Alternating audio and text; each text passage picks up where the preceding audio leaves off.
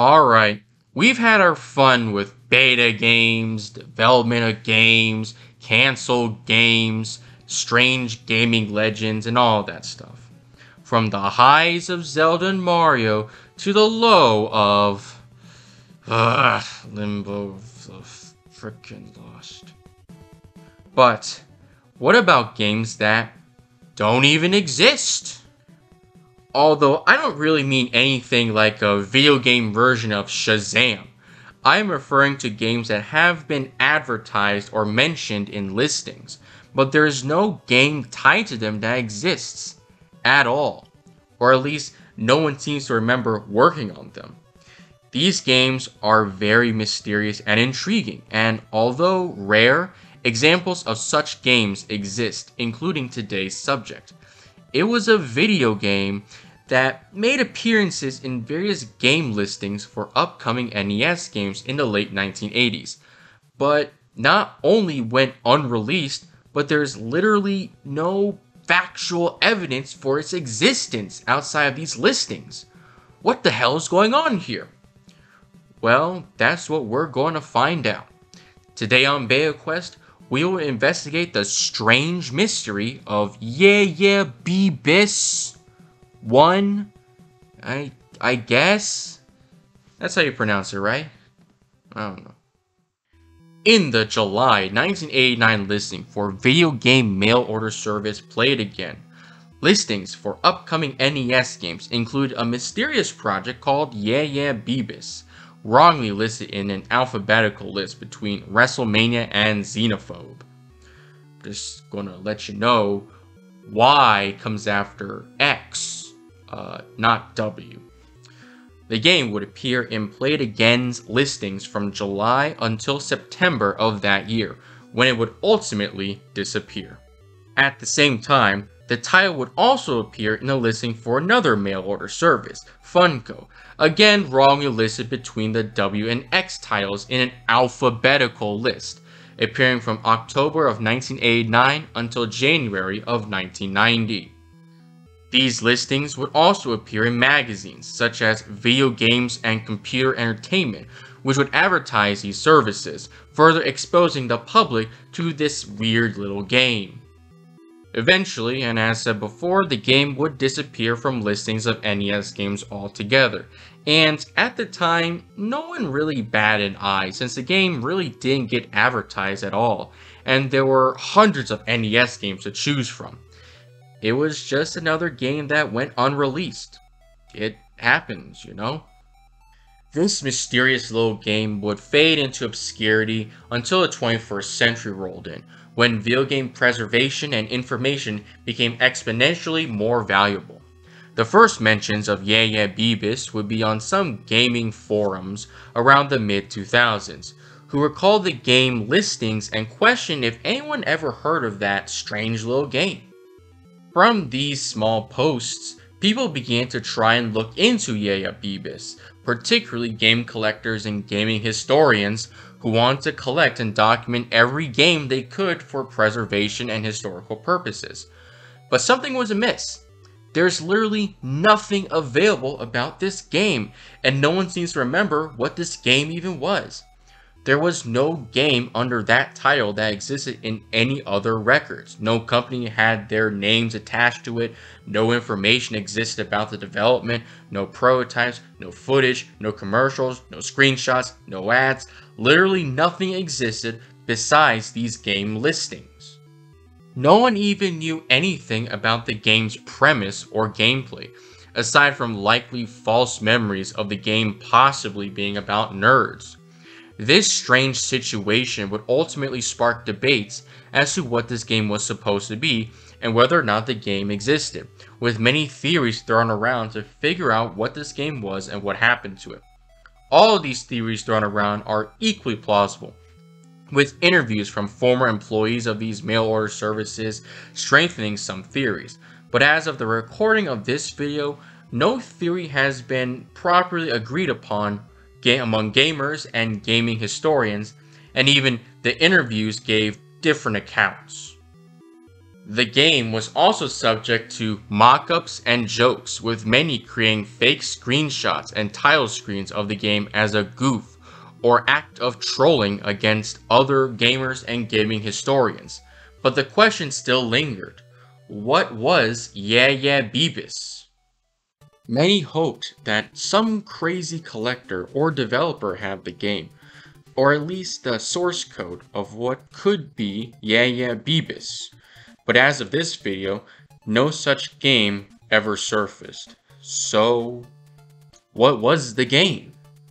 One of the likely theories thrown around is that the game was a type of copyright trap, meant to catch other game services trying to copy others' listings. Considering that the game's earliest mention was in the July 1989 Play It Again listings, many believe that this could be the most likely explanation to what this game was, as Funco didn't list the game until October of that year. Not to mention, it is generally believed that Funco did copy Play It Again's listings, due to major similarities between the two, and of course Yeah Yeah Beebiss' inclusion. A slightly modified theory suggests that Play It Again never really bothered doing anything against Funco over the fake game because suing over this copyright trap would be too much to bother, so felt it would be better to just screw over those who copied their list.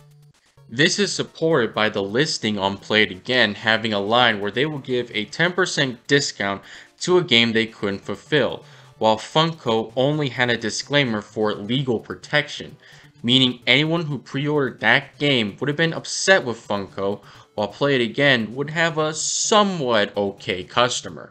Some believe that the game's inconsistent listings lessen the credibility of this theory, since it would make more sense for a copyright trap to be used for much longer than just 4 months.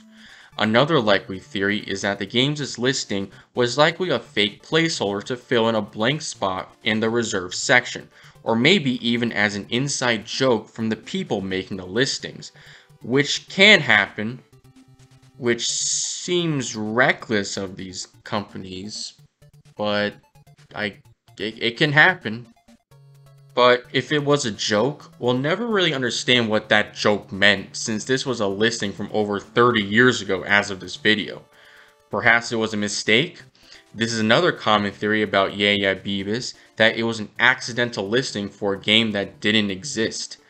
But then again, the title should have been immediately removed if this were the case, and it would be reckless for the companies involved to keep it in for 4 months. But I mean, stranger things have happened before, so who knows really. However, the other popular theory next to the game being a copyright trap is that the game did in fact exist, but was actually either a mistranslation, alternate name, early title, or code for another game, most likely some sort of import title or unreleased game. Evidence includes the fact that several games in the listings are actually international titles, such as the game Dragon Ninja, which is the Japanese version of the game Bad Dudes, which also appears in the listing and were also released in 1989, so import titles aren't out of the ordinary. The listings also include several international games that were never released in the USA, such as Battlefield Napoleon, a misspelled translation of Napoleon Senki, as well as the also unreleased import game Chesterfield. So import games that never got imported are not out of the picture too. Strange titles for games that, at least at first glance, don't seem to exist are also present on the list, such as Cara Cresta, I think that's how you pronounce it, which could be Terra Cresta, Hulk Hogan, which could be WrestleMania, and Hector Vector, that could either be Star Hector or Stack Up, which adds to this theory. However, even determining what the potential game was is subject to debate, as there are several candidates for the true nature of this possible game. Many threw around the idea that the game was an alternate title or mistitle for a bootleg game or some very obscure game, like some imported Japanese baseball game or something. Some believe that the title is a mistitling of a cancelled late 1980s Game Boy game from Vic Tokai called Dweebers, which was mistakenly listed as an NES game on occasion. And the name Dweebers sounds similar to Beebiss, and that slightly believed premise about Beavis being about nerds was similar to the nerdy premise of Dweebers. So a mistitling of Dweebers as Yeah Yeah Beebiss was considered, and the lack of evidence for the game's existence came from minimal advertisement and this mistitling. Another theory stems from the user Luigi Master on Nintendo Age in 2012, who looked up the romanization for the Japanese characters Beebiss since it sounded like Beebis, and this was translated to the Beeb or Bibe in Google Translate. But Google thought that he was trying to look up the American explorer and naturalist Charles Beebe. I think that's how you pronounce that name. From this, it was believed that Yeah Yeah Beebiss was something like Beebe 1 or 2, with the Roman numerals being a typo, and perhaps a type of explorer game, leading to some believe that this game was a mistitling for Sunsoft's Atlantis no Nazo, which was in the process of being localized into a Doki Doki Panicked sequel to Activision's Super Pitfall as Super Pitfall 2, before being cancelled when they came to their senses too early for anyone to bother with advertisements or anything. This theory tends to be accepted since it's such an old listing and Japanese titles can often be given weird alternative names. But why wouldn't Funco and or Play It Again just use Super Pitfall 2? Or if they want to use the Japanese names, how do you get Yeah Yeah Beebiss 1 from Atlantis no Nazo? However, the most popular theory out of all of the theories at this point, and actually was generally accepted by the gaming consensus for a while, is that Yeah Yeah Beebiss is in fact a mistranslation or early rough translation for a Western release of the 1989 Bandai game Rai Rai Kyonshi, I think. Baby Kyonshi no Amida Daiboken. I don't know if I got that right. An entry in Bandai's Family Trainer series, developed for the Power Pad and partially inspired by the 1980s Taiwanese horror comedy Hello Dracula. It is believed that because the Power Pad was a decent seller with all the other Bandai Family Trainer games released in the United States, Play It Again assumed that Baby Kyonshi was going to be localized as well, and to prepare the game for a possible Western release, the mail order company threw together a translation to have it in their listings available for reservation. However, in the process, the translation got badly corrupted and the Rai Rai was translated as Yeah Yeah, and they put together with Baby, directly translated, albeit badly, from the Japanese characters as Beebiss.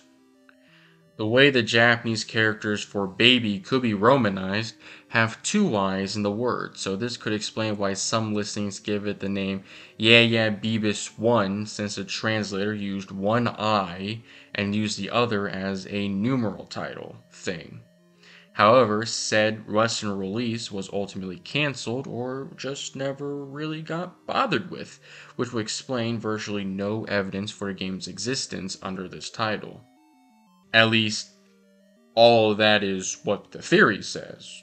It probably didn't happen, but it could have. That's what the theory is.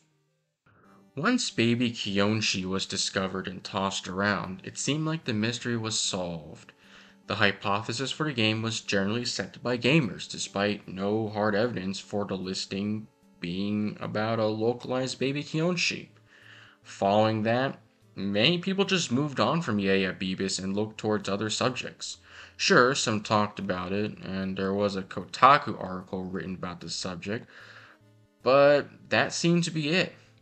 Until March 2021, when a Lost Media Wiki user, That Gaming Asshole, suggested that the game was likely a modified title for the game Yo Noid, a game based on Domino's old pizza mascot that gained notoriety for being the subject of a hostage crisis with a deranged man with the same last name as the mascot. That's a story for another day, by the way.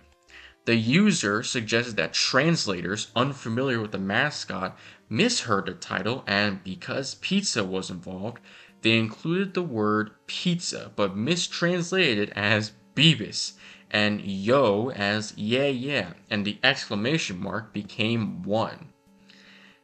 This theory wasn't generally accepted by the gaming consensus, but it reignited the search for Yeah Yeah Beebiss once again, this time even more thorough and detailed than ever before. Following a series of even more suggestions of video games that the listing could be referring to, Lost Media Wiki decided to try and come to a definite conclusion by tracking down former employees from both Funco and Play It Again from the late 1980s and early 1990s. The search turned up old employee tapes from Funco, to which the uploader, user and former Funco employee Douglas Brown, directed them to Andy McNamara. I'm not sure how to pronounce that, I'm sorry. A Game Informer editor and chief who worked at the company.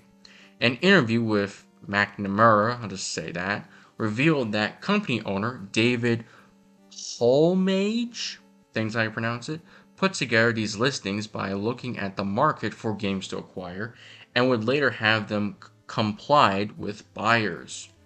From this interview, it could be determined that this look at the market approach was used to create these listings, but the process was very slipshod and error prone, hence all these major mistakes being present in the listings.